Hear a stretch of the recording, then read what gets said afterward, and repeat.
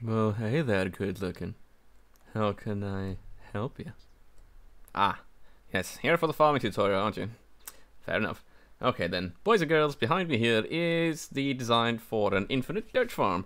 This is so efficient, however, I consider this more of an exploit rather than a farm, compared to my other videos. So if you guys still want to use this, you can go ahead and I'll still show you how to do this. I, however, won't be doing this in my survival world because it is just too efficient. So yeah, let's get to it. Okay guys, so this is numero uno, the simpler one, which most of you will probably be building. That there is number two, but it takes a lot more work. So basically how this works is you just AFK here, just gonna stand back a bit, because I keep breaking the piston behind that, you see. Depending on what shovel you have, you'll break the piston behind there, but basically we just sit here and we go like this. And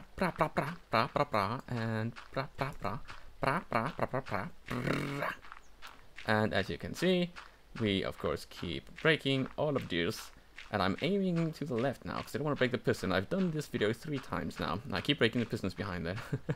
And of course that is what this is all about. I kind of want this to break. This is all the good stuff, by the way. This is a cabinet. I like the way they open and it just looks fancy. But yeah, I kind of want this thing to break because I want to show you guys how to do a reset. Every now and then, this one will break, this more basic one, and you have to do a reset with it.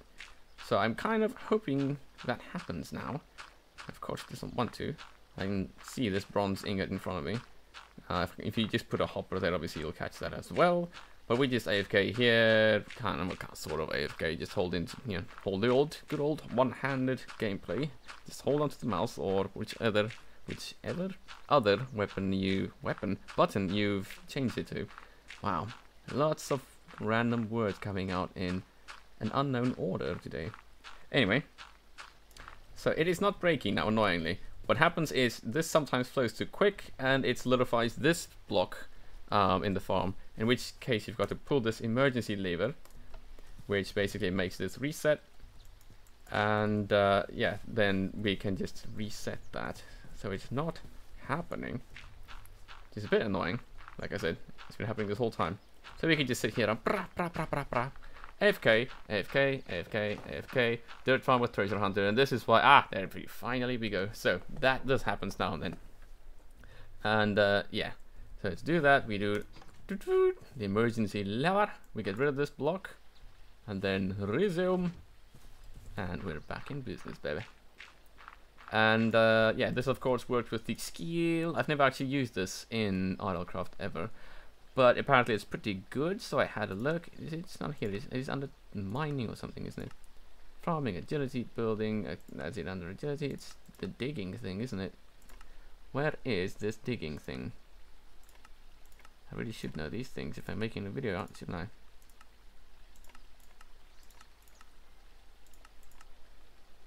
Is it even in here? It is not. I'm looking in the wrong menu. It's under the L menu, that's why. Stupid me. Anyway, of course I will edit that out. No way I'm leaving that in this video. So, this treasure hunter perk, blah blah blah blah blah, 5% chance for loot, so you get 25% chance of loot, which is random as you can see. And to be honest, I might actually do this now. Not for the loot, I don't want any of the loot. I want the music discs, because they are hard to find. Look at these, Mice on Venus, Dry Hands, what else is this? This is just a standard one, but these, like, you can get some pretty sweet music, and I do like, jam in the old music box in RLCraft, because I do like these AFK things, so just jam in some music while, AFK and figuring stuff out. That's quite nice. Right. So how this works, let me see. Creative, of course. Creative mode. This is hard to get. This is the main thing that you need. This is Veshoney. There we go. Veshoney, and this you get from Vespid Queens, which you'll find in jungle and swamp biomes. But they only start making this stuff once they start building a hive. So it's pretty difficult. Yeah, I'll probably do a tutorial at some other point. I was thinking about it for a while, and anyway, how to make like a honey farm or something along those lines. So I'll probably make another tutorial. But for now, I won't do that. You get these in the jungle and so on, and then they create these pools of honey. So this is pretty hard to get. But if you're just careful and you have time, you know, just go to a jungle, you just AFK there with a name tag, just build yourself a little glass house or something, and then you'll be fine. You just fine, you know, wait for a queen to spawn, you name tag her, she'll probably kill you. She's not the most well-behaved lady. And yeah, she'll build a hive eventually. You just need to hang around the area up until she starts building this hive and scoop yourself a bucket of honey and then skedaddle out of there. Cool. So this one here, how we build this is from here from the top. This is 3 blocks, 1, 2, 3. In this 3rd block, just put down your bucket. You surround that obviously. Put 1 block in between here. That is 1 block of glass in between. Then we put a water source block here on top, and then that just goes 1 down, 1 to the left. And then this spot here, directly underneath, and this is where the good stuff will form. So from there, you just get yourself a, whatchamacallit underneath there, just a hopper underneath. And that just feeds into your cabinet here. These 2 signs here is to stop this when it breaks, so there's water or this honey, which will basically, it basically almost paralyzes you. It's that sticky, it slows you like down completely. So just put these 2 signs so that when that happens, you don't get like, you know, annoyed. And that is that part. On the back here, we have a piston, of course. So just directly next to this, so 1 down, 1 to the back, you put a piston pointing towards us. And next to said piston, of course, just a lever attached to the block next to it, just to do that reset every now and then when this thing breaks. And that is that. Look at that. It's pretty damn easy to do this, as long as you have the Vespid honey, which is, like I said, extremely difficult to get. Well, not extremely. It's hard depending on your playstyle. Right. And this is number 2. This is the Super Omega Try Hard Ultra whatever version. So this is, yeah, this one like requires you to have a high tier shovel with efficiency or something, because if you don't, yeah, if you can't break the dirt in time, it stops working and you have to reset it every time. But yeah, I'll stand here. Well, maybe I'll just stand here so you guys can just see what happens. It does random block resets every now and then, so it does reset itself at random. But in order to, you know, reset it when you want to, like, we'll have to do like a redstone thing, like on a button, just to reset it when we can't keep up to it. Because you have to be at the other end, you have to be there when this happens. And let's see if this happens, hopefully. I'll just show you guys by breaking this. So yeah, you have to be able to keep up with that. If you can't break it as fast as it does that, then it stops working. Yeah, see, it wasn't able to make it. But then again, I didn't break the wall to start with, so let's try again. So we can do this, and no. I'm also in creative, which doesn't help, because I don't think efficiency on these tools actually help when I am not in creative. So yeah, let's try that again. And there we go, that is working actually. I'm beating it, I'm winning. And you can see all the stuff falling there, so this is super fast, as you can see. All that stuff going to the hoppers, going into the cabinets. And yeah, this is why I would basically call this an exploit, because this is no farm. Like, I don't know if this is meant to be possible. Obviously it is somehow, you know, but it's weird being able to do this in RLCraft. But yeah, you know, with whatever tracer you can get. So yeah, you can definitely go ahead and do this. But yeah, just look at that. And there, that is all back. That obviously all goes in here. There's a random. Ah, cold tusk. Okay, cool. So yeah, you can see this is all we got just from that little bit that we've been doing now. So let's have a look. What is going on here? Pop myself into creative. So same business, just about as this one. This block on top there, the same formation. Just this one underneath is where all the magic happens. 1 block in between, water source on top, 1 free below that, and 1 to the left. And then just put yourself a block here in front with a sign on, and a hopper. This is just because the hopper, like, I mean, you don't really, it doesn't need to be a hopper by the looks of it. It does a random block resets every now and then, where this thing would just detect it and it would start spewing out dirt again. So I've since kind of decided that this hopper isn't really necessary. But you need the observer, you know, behind that, looking at the water block right in front of it. That is necessary, because every time this turns into block, this updates, it just like rapid fire machine guns them out there. So behind this fella, just put yourself a solid block, so that redstone, that powers this block. Just put yourself a smack of redstone next to that, and then a piston pointing this way forward, obviously, because it's firing this direction. So just a piston right here, and that will then power this redstone, and that will fire each time there's a block update in this little pool of water, and that makes this big old brown sausage fire out. And of course these are all just Sigma bubbles, also known as hoppers.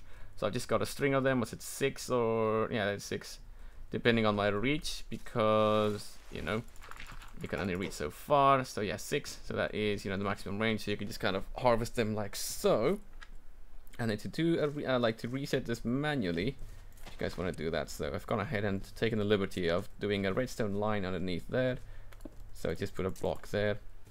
So redstone line all the way underneath here. You'll need a repeater around here somewhere, because it won't reach otherwise. So let's see, repeater. And we pointing that way, obviously. There we go, repeater. Cool, that looks fine. Now this won't really power anything, so this doesn't need to be the hopper, like I said. But that is just to force that block update. So effectively, that makes us do a reset. We need little smack of redstone underneath here.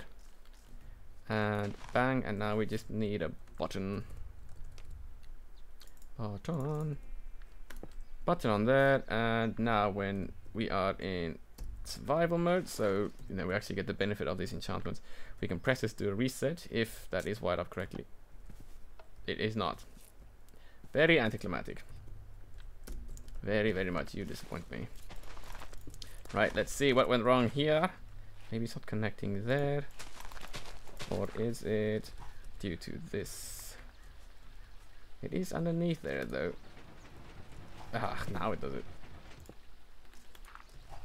This was working before, I swear. It's maybe because this redstone is not there. It needs to be there, I think. Let's try again with the repeater. Bang. And if you see, I just want to eye this line. Yeah, that fires up. Oh, there you go. You can see the block update now. Do you guys see that? Look at the little flash. Flashy, flashy. Haha. Okay, so that now works. Cool. Now we can reset this at will. And this doesn't cut that off, does it? No, I hope it doesn't. So now let's try this one last time.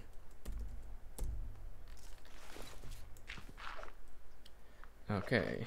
Oh, there it goes. It just did its own reset. I don't want that, because that's one of the random block updates I was talking about. See, I didn't press anything. So I want to clear this out. Not being able to keep up. Now it stopped itself. So now let's do... ha ha ha. There we go. And now we can just stand here indefinitely. And by the looks of it, yeah, die of thirst. But that's alright. Who needs life when you've got loot? Cool. So as you can see, that is absolutely splendid. And yeah, the rate that spits this out is pretty damn fast. Let's see, from the piston here, that's probably 14 blocks. Is it? Or is it 12? 1, 2, 3. I can't count blocks because I require water. Just ignore this. These are all past experiments. Yeah, pretty damn fast. Anyway, so I don't need to really show you guys that. You just saw that. Right, so that is that. Those are the two designs, by the way. You just need the Veshoney honey. I am popping myself back into creative because I've got no other reason. Just one little extra in here for you guys. One extra chunk of info. You can do this with the other liquids as well, to an extent. So this is of course the Veshoney. That turns into dirt, as we know. This is acid. That turns into diorite. This is ooze. That turns into packed ice. And this is the poison. That turns into andesite. So yeah, you can make infinite farms for all of these materials if you choose to do so. So yeah, thought I'd just include that for you guys if you found that helpful. So there you go. To hang around in survival anymore. And yeah, you can get yourself all these cool random loot drops. Like, I don't know what all this stuff is, but for those of you hunting this video, there clearly is something cool. I personally want the music disc, so I might go do some digging myself, but I won't do this here because I feel like this is an exploit, you know. But still, I want music discs. So yeah. Anyway, there you go. It's a exploit slash farm, more of an exploit in my eyes. But there is an infinite dirt farm for you guys looking for this sort of stuff, and you are very welcome. So that is it from me for now. Thank you so much for watching, and of course if you liked it, found this helpful, that sort of thing, give me a like, smack that subscribe button. I appreciate it, and you guys have yourself a lovely day. This is Zerger saying, there's a creeper behind you. Cheers.